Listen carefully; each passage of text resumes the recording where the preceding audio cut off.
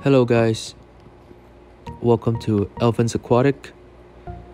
Today we're going to talk about the German blue rams, the Micro Geovegas Ramirezi, I believe.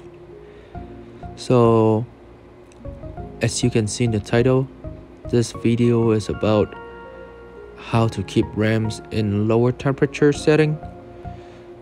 So the general care guide across the internet, like all the YouTube channels, all the fish care website, books, whatever, they talk about like German blue rams, goat rams, and also electric blue rams, or even other rams,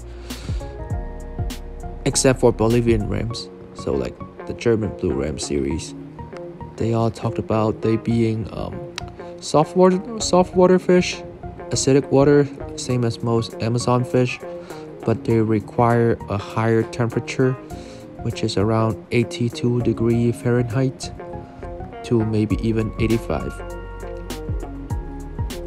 So temperature most impact on fish is basically their lifespan. So under high temperature, fish will undergo a way higher metabolism, which means they'll basically burn out their life faster in some way.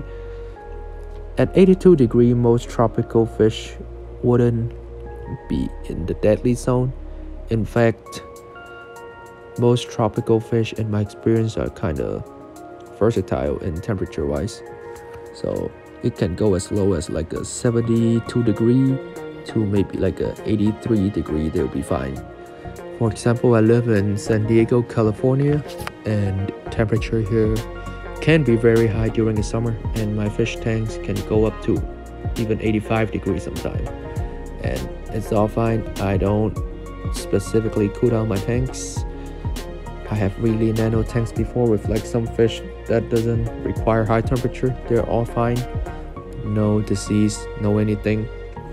So fish in the higher temperature range, for like most general hobbyists, they would think about betta, German blue ram, maybe cardinal tetra, and also maybe discus.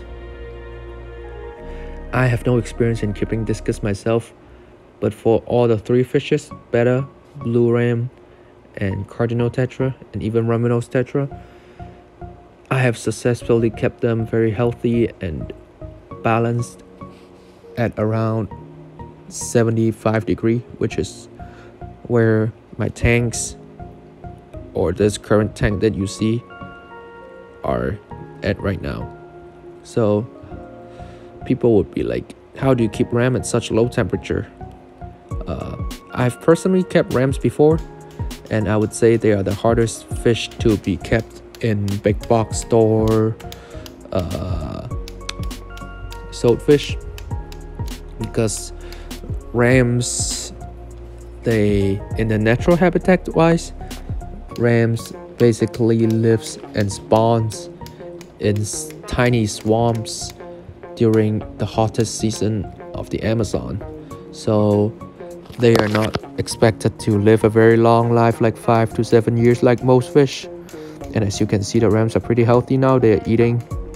It's not like they're new in the tank, so they have been living here for a while, just to prove that they have been living good under 75 degrees. I do use reverse osmosis water for water change. So soft water might be a big contribution to why they can live under low temperature for rams. So back to their natural habitat. Rams swarms in the hottest season in the Amazon little swamp pockets, so they don't have a long life expectancy. Also cardinal tetras and some other few tetras do live in that area. I believe there's green neon and also cardinal maybe. But how do I do this? First of all, these are not true German blue rams. They are balloon rams. I mean, balloon rams is selective bred version of German blue ram, so supposedly it's German blue ram, but they have been bred in domestic setting or just like non-wild caught setting for a very long time. So the breeder might not have kept them at the 81 to 82 degree setting. And also I bought these pair from a PetSmart, and according to the PetSmart employee, they have been keeping the water at around 68 to 72 degrees. So they have been pretty vibrant when I got them, so I expected that they are bred used to this temperature setting.